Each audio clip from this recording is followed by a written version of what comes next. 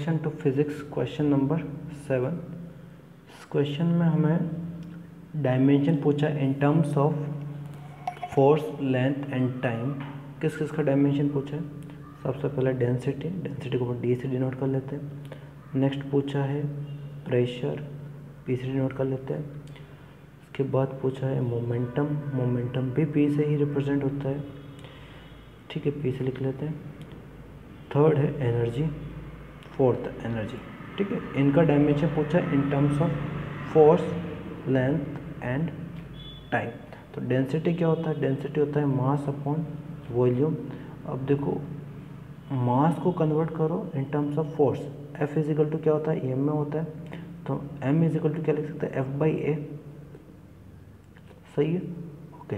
तो ये तो इस F के टर्म में तो हमें आंसर चाहिए ही, तो A और V को कन्वर्ट करो। ए क्या है? एक्सेलरेशन है, और वी क्या है? वॉल्यूम है। तो एफ को तो अपना सिंपल एफ रख लेते हैं। एक्सेलरेशन का डायमेंशन क्या होता है?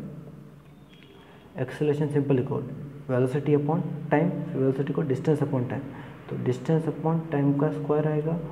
और वी क्या आ जाएगा? वॉल्यूम है, तो वॉल्यूम में लेंथ क्यूब आएगा, ठीक है। यानी ये भी लेंथ है, ये भी लेंथ है, तो लेंथ 4 टाइम है, यानी फोर्स एक बार है, लेंथ -4 टाइम है, और टाइम 2 बार है। तो ये डायमेंशन होगा अपना डेंसिटी का in terms of force, length and time, okay. Next question क्या है? Pressure, right. प्रेशर क्या होता है?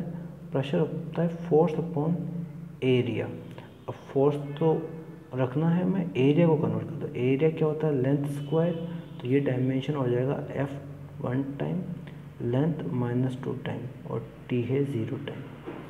क्लियर है, ओके। नेक्स्ट है अपना मोमेंटम।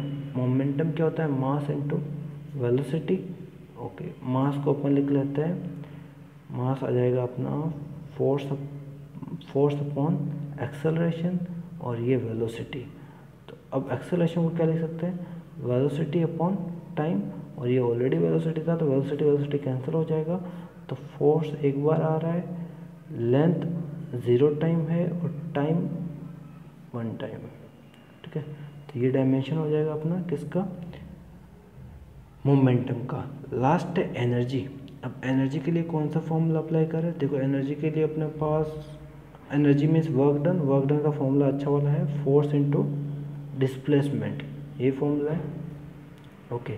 तो फोर्स तो अपने को रखना ही है, डिस्प्लेसमेंट मीन्स लेंथ एक बार है, फोर्स एक बार है, और टाइम 0 टाइम है, ओके।